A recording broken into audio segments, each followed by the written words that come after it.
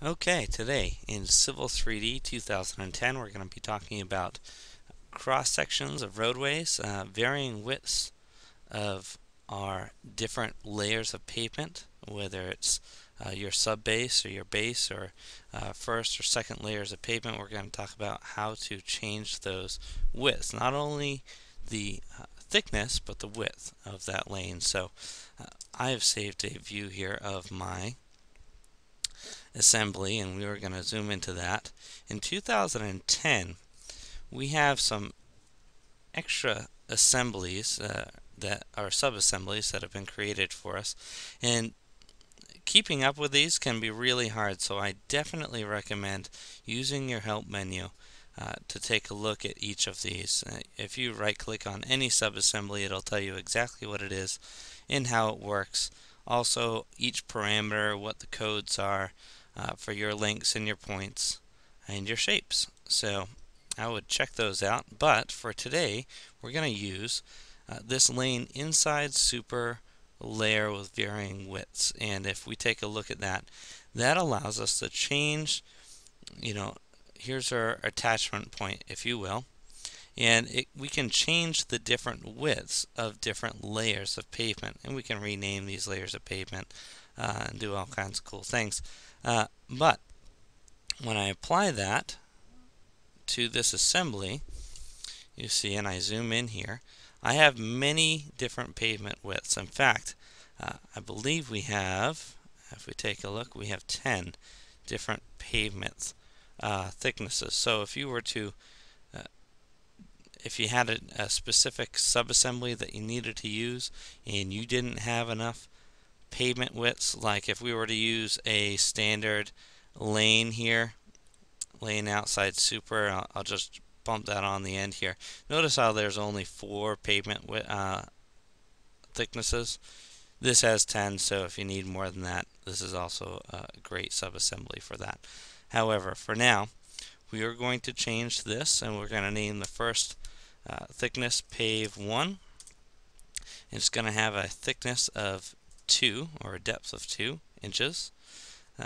Second pavement, Pave 2, it will have a depth of 2 inches as well.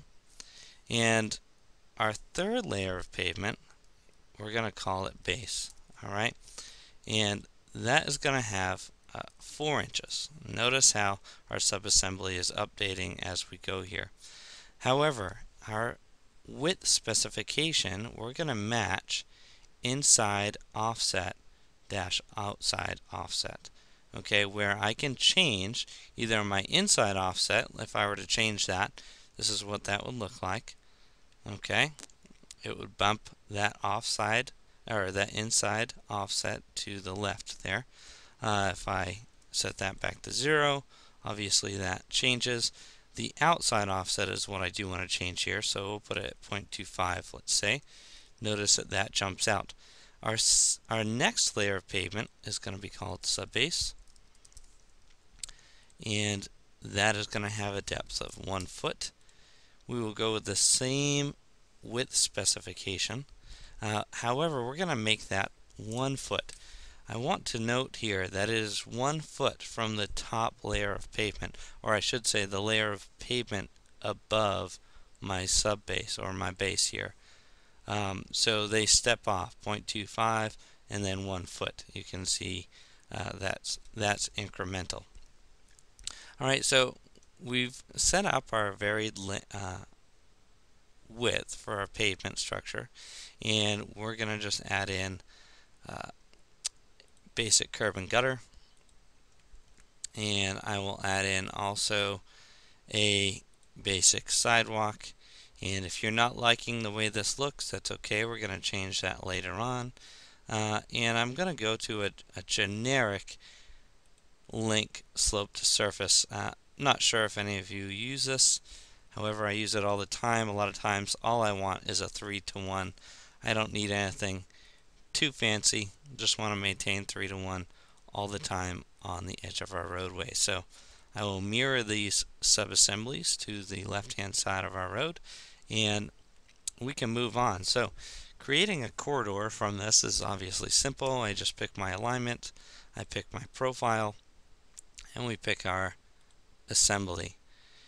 I am only going to start it here, and we will end it here for a simplified corridor. Apply my daylights, and here we go. So this is nice. This is set up the way that I was looking for it to be set up. If we were to maybe create a couple of sample lines, maybe one sample line based on this road, we'll take a look at existing grade, and we'll also look at that roadway. We'll go the basic style there, and just add one sample in right there. We can create a section view, just one section view of that, and here we go. Now, did this intentionally. Every once in a while people run into this, get a bunch of labels in your cross-section views. Just take a look at the section view properties. Okay, section view properties, and on sections, okay, it's going to call out your styles and your labels. You see here labels. I am going to import a set that has no labels. Say OK and OK, and magic, it's gone. Alright, but now we've got some issues here where those pavement widths don't really look right for that curb. So you know what? Let's go back up here and edit these, both of these curbs, and we're going to make that curb height 1.25 and I'm sorry, the width 1.25. In fact, you know what? Let's go with 0.5. Grade of -1. Curb height, let's go with 1. Width of 0.5 and a depth of 1.25, and we'll see what that looks like. Well, that's something, not necessarily what we're looking for. So you know what? Let's get rid of that altogether and just add in a standard curb. This is found in the basics, basic curb. There we go. And I will move this to here and this to here, and we should be good to go. Maybe we delete both of those and mirror all that work over to the left-hand side of our road. Okay. Well, rebuilding the corridor is super simple. You just rebuild this corridor and our cross sections will update. However, our daylights go away. If you've worked with Civil 3D before, you know that that has to do with your targets. You do need to reset your targets to existing grade. Say OK.